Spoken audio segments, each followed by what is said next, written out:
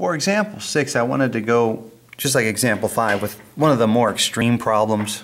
Example 5 had all the decimals. Here's one that has fractions everywhere. The thing that students need to remember is not to lose your head.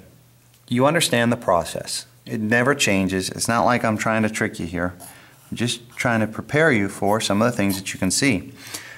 When I'm looking at these two fractions, I'm not going to waste time trying to figure out what the common denominator is. I'm just going to take both parts. In other words, I'm going to multiply this by 3 1/2, that's the first denominator, and by 3/4. As I distribute this, when it goes to the first fraction, just like we did in all the other problems, that's going to cancel out. You're going to have a part of your common denominator that cancels out. In other words, the 3 1/2 cancels out. I'm going to bring this 3/4 down, and that numerator, like always, comes straight down unchanged.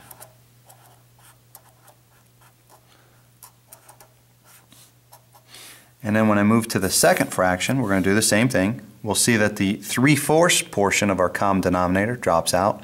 So I'm left with 3 1/2 times 4 1/3 x plus 1 1/3. Not the prettiest problem in the world. But again, when we're using those calculators, this should not be anything that's threatening. You can distribute this stuff and simply type it into your calculator. So I have a calculator here. I'm going to type in a 3, I hit that ABC button, 4, and then I go times 2 ABC, 2 ABC, 3, and that gives me a result of 2. So this came out pretty nice, which is 2x. And then for the second distribution, I'm going to go 3 ABC 4 times 1 ABC 2, and I get 3/8 equal. I just start all over. I'm going to go 3 ABC 1 ABC 2 times 4 ABC 1 ABC 3, and I get 15 1/6. Again, you want to use some common sense here. When I take 3 times 4, I know I get 12. With the fractional parts on there, I understand it's going to get a little bit larger.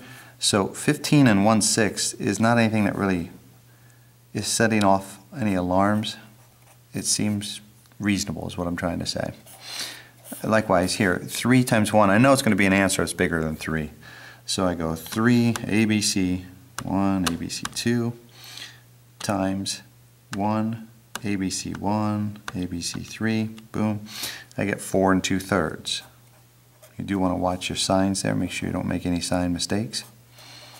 The other thing that you may note, when I'm writing equations, a lot of times I use the horizontal line for my fractions so I don't make any mistakes. I encourage you to do the same thing. For this problem, I have to decide who I want to move. I'm going to move the smaller of my variables. So is 15 1/6 larger or smaller than 2x? It's larger, so that means that I want to move the 2x over.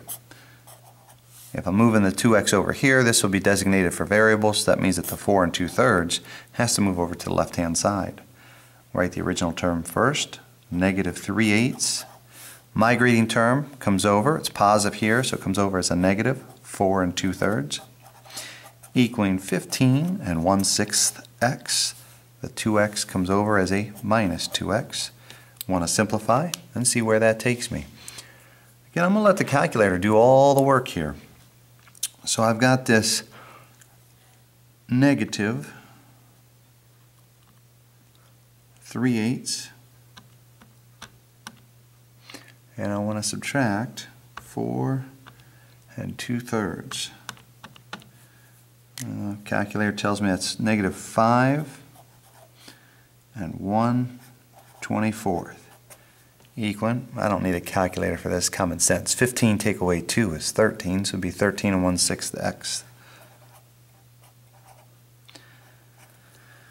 Now after years of teaching, I finally give in to this concept of using the calculator, using the technology.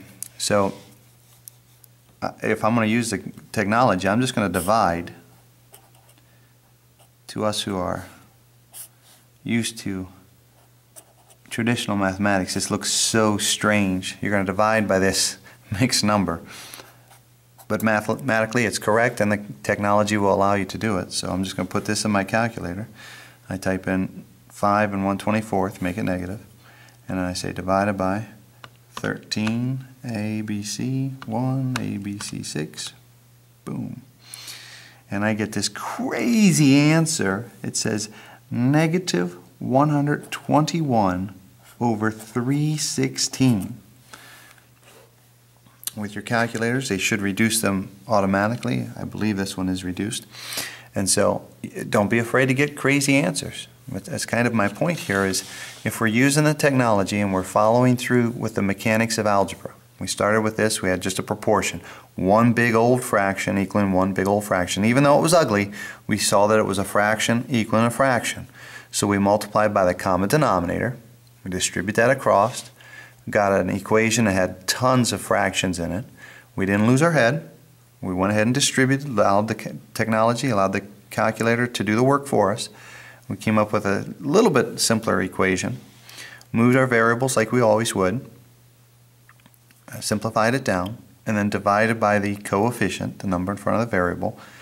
Even though to me that's strange, most of you probably don't have a problem with it. I notice when I go up and down the rows, you all do it this way, so let's do it that way. And we get this really strange answer. And my whole point of that is you need to start getting more comfortable with these strange answers. You know, nobody said that the answer had to come out to be 2/3 or negative 1 1/2. We have to become accustomed to these more strange answers. We'll see that on this test.